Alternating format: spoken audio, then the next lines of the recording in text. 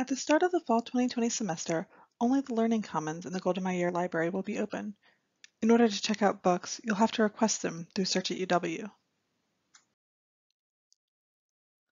When searching for a book in Search at UW, you'll see the location right below the book information, either a link for online access, a UWM Libraries location, or a statement that it's available elsewhere in the UW system.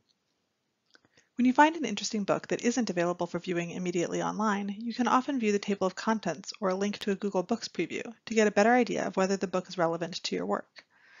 I'm looking for information about classic rock albums, so this table of contents is really helpful. I can see a list of all the sections and which volumes they're in, so I know if this book covers the kinds of albums I'm interested in. I also know which volumes I want to see. Usually, if the location says reference, the book is part of the reference collection and doesn't circulate. But since the second floor is currently closed, we've changed the policy to allow for short loan of music reference materials. I can go back up to the top and use the local request buttons to select the volumes I need and indicate where I'll pick them up.